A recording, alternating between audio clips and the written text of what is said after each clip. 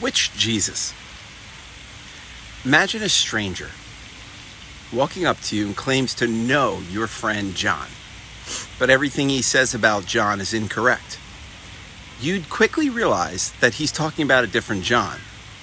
Similarly, many religions claim to know and believe in Jesus, but they're often not referring to the Jesus Christ of the Bible.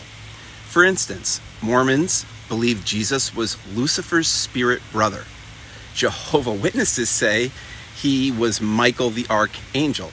Muslims see him as just a prophet, and Baal sees merely as a messenger.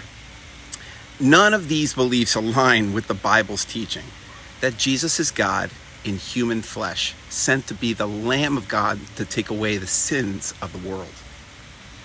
See, the real Jesus fulfilled numerous Old Testament prophecies, such as being born of a virgin, Isaiah 7:14, being born in Bethlehem, Micah 5:2, and being a descendant of the King David, Jeremiah 23:5. He made unprecedented claims, spoke with inherent authority, forgave sins, healed the sick, gave sight to the blind. He fed thousands from a small lunch. He walked on water, and he calmed storms. He proclaimed himself as the way, the truth, the life, and declared that no one could reach the Father except through him.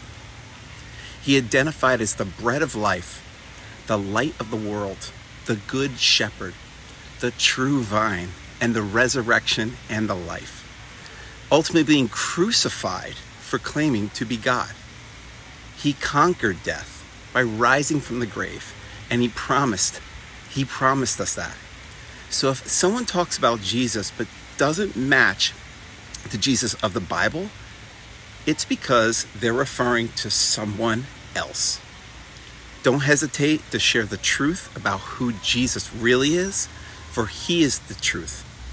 And without him, we'd all spend eternity in a lake of fire.